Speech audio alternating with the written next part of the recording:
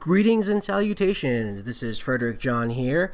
I wanted to make a quick video on search forms in Rails using MongoDB. There is a ton of examples online for how to make a search form using Rails, and most of them, nearly all of them, are using SQL statements, which will work for a relational database if you're using MySQL or Postgres. We like to use MongoDB as our database, so those SQL statements do not work. You cannot issue SQL statements to a NoSQL database. So let's take a look at how we would go about creating a search form. So I have a Rails application here that I'm working from. You can see that I have posts and that I have a table here with a list of posts. It gives the title, body, the user who created the post. It says when it was posted, how long ago, and then it has some actions. So you could read more or you can destroy. And now I'm getting a lot of functionality out of the box with the Semantic UI framework. That's what I've used to create the table. And as you can see, if I want to change the order of the posted date, if I wanted to alphabetize, if I wanted to list alphabetically the posts, I could do that. So it has the sortable function. If the body or the title is very long, it will just use an ellipsis, and then I could click read more to see the rest of it. It's a celled table, and all of this comes right out of the box with the Semantic UI. By using the single line tables, any content that does not fit will receive the ellipsis. As you could see here, the description here is too long, so it keeps it organized in the same space so that it doesn't wrap to a second line. And this makes it look nice if you're displaying data, a lot of data in a single table. And all of that comes with Semantic. Same thing with the sorting function. I'm not doing anything with Rails there. I'm just using the sortable table within the Semantic UI. They tell you right here to just add this little bit of JavaScript, and then you call table sort when the DOM is ready, and that will give you a table that is sortable.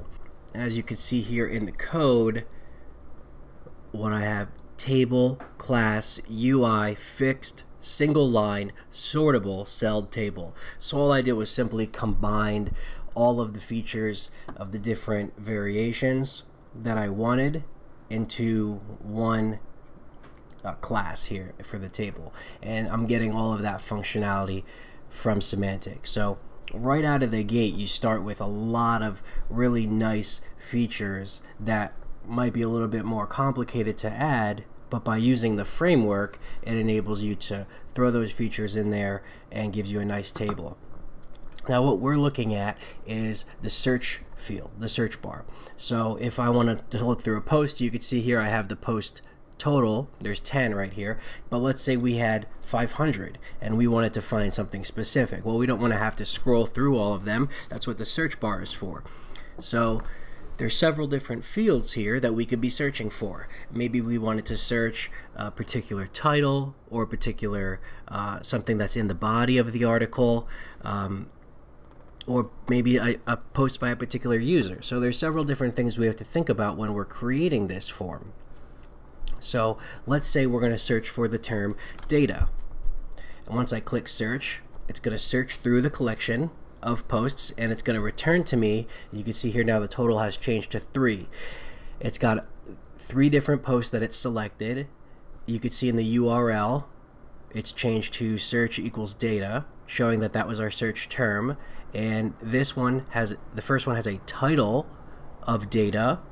The second one though does not have a title of data. It has data in the body. So as you can see, the way that I've set it up is it doesn't matter if it's in the title or the body. If it has the word data, is going to be selected in that search. Okay, so if I just search blank, then all of the posts will come back and list. So you can see here with no search, it just has the post listed. Now let's say I searched data all in caps. It might be something that's case sensitive. Maybe a title has a capital letter to start with, or the body of the post has a capital letter. So is that going to make a difference in the search results if you type all caps data, the same thing, it's going to return back. So what it's looking for is just this string data, whether it's lowercase or uppercase, it doesn't matter, and it's going to return all of the posts that have that search. If I wanted to search something like happy, it's going to return the one post that I'm looking for right here, and then I could click read more and I have access to that post. So how do we make this search bar work with our MongoDB database? That's what we're going to look at now. So let's take a look at the search bar itself in the index page, which is where it's located. Posts, all posts. Okay, so the search bar is right on the posts controller index action. So if we go to that page, you could see here is the search bar. I'm using UI secondary menu, which just means that I wanted it to be located right below this menu on the top, and I'm making it a right menu so it's at the right of the page. Now this is pretty standard. We have a form tag, posts path, and it's a get method. That's pretty standard. Now I'm using a UI action left icon input. What that's doing is it's creating an input field and allowing me to put an icon to the left of that field. And what's the icon going to be? It's going to be a search icon. This is Semantic UI here. And we have a text field, which we're giving a name of search. We're using the symbol search. Params, again, symbol search with a placeholder, the string search ... and you can see that here. So we have our icon, we have search ... and that's a placeholder. And then a button tag named search. I'm sorry, a button tag, the word search. A button tag labeled, I should say, search. The name is nil. This has to do with what is returned in the URL. Class of UI teal button, and data disable with, and we're putting in some HTML here, the font icon, the spinning icon, and then the word searching. So when you click on the search button, it's going to disable the button, it's going to put that spinning icon, and it's going to turn from search to searching. So if we search for something like first, you could see the icon, the searching, it waits 2 seconds, and then it returns the results to us. Okay, so coming back here, then we have our closing div and end tag. We're using end because we have a do here. So this UI secondary menu is the search bar. Now this is, it's database agnostic. So there's nothing that, special about this search bar that has to do with MongoDB. This is a standard search bar in Rails with the addition of this data disable attribute, which we put the spinning icon and searching. Now in the posts controller, the SQL statements, like I said, they will not work for MongoDB. So you see something like this is a standard search.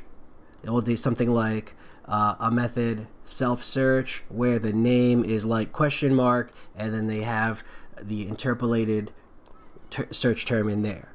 But this like, that's SQL, so that is the statement that's not going to work. Something that's a little better but still SQL is when you have a list of all the posts. So you could say if there is this search parameter, then I want you to show all the posts that are going to be satisfying that search parameter.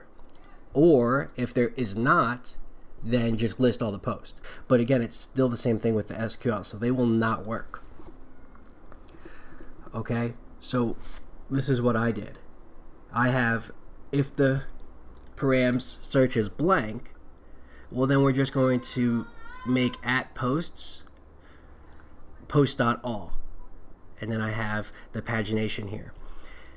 Or else then we're going to make post, and then I have a search method, and then param search, and then again paginate. So what I did was I removed the search logic from the controller and put that into the model, you want to do fat model skinny controller. And then what I would do next is I would remove the pagination from the controller, put that into the model as well. That's for a different video. So for right now, I want to go to the model and look at what we have there.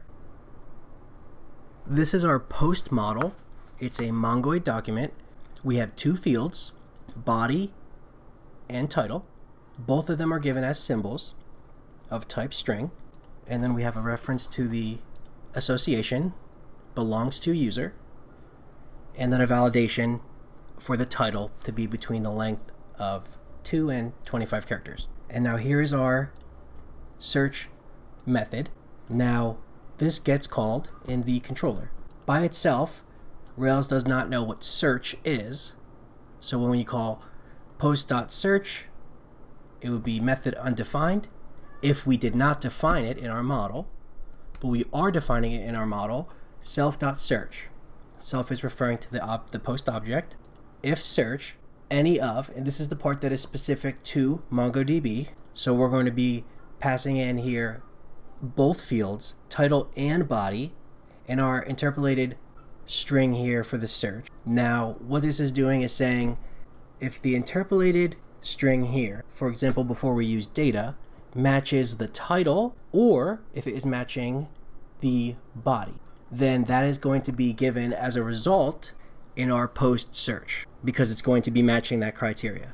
So these are strings, either the title or the body that matches this interpolated search will return true and will match that post. We're calling this search method on params the symbol search. Now remember, this symbol search is from our view where we have text field and then the symbol search.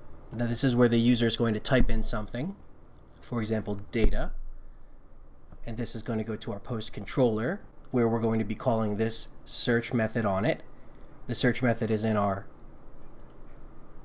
model, and here we're going to be looking in our collection, in our post collection, for any title or body that is matching whatever the user typed in, which is this right here.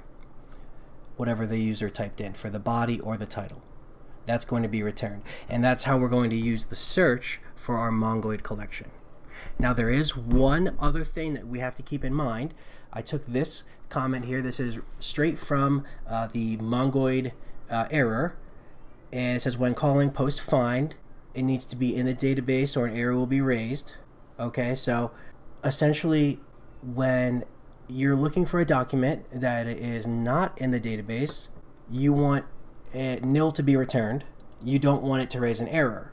If I'm searching for something like SpongeBob, SpongeBob's nowhere to be found, it's going to error out. I don't want that to happen.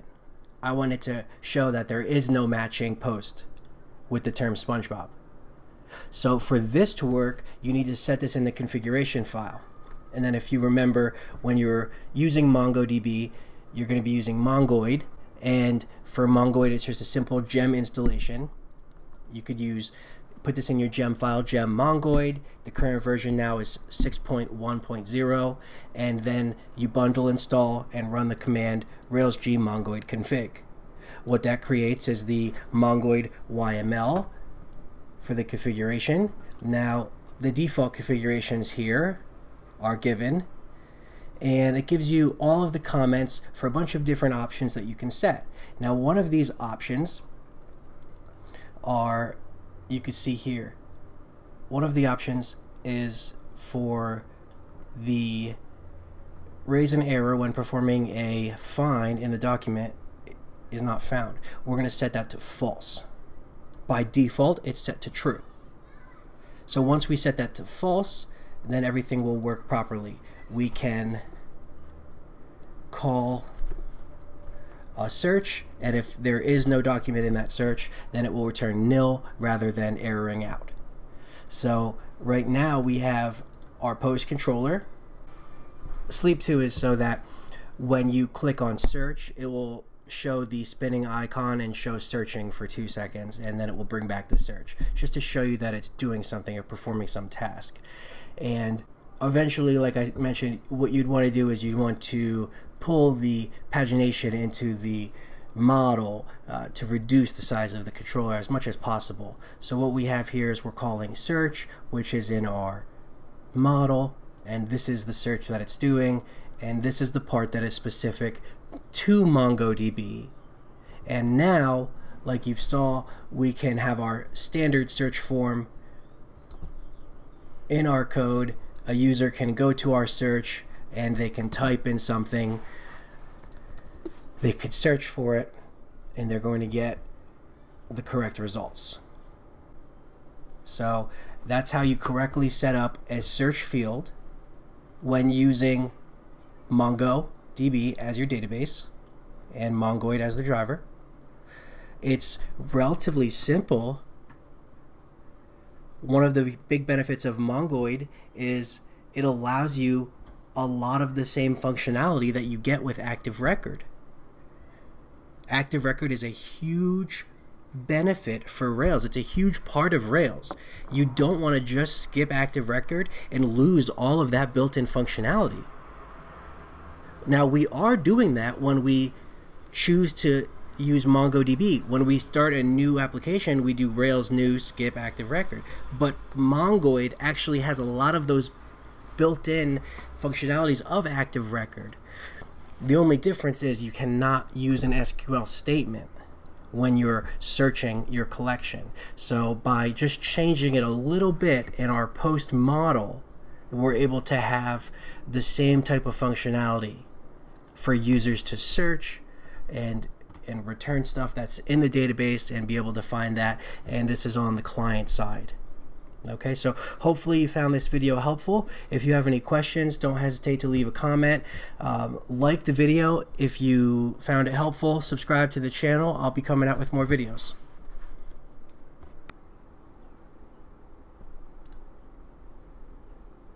Hey, who's that handsome guy?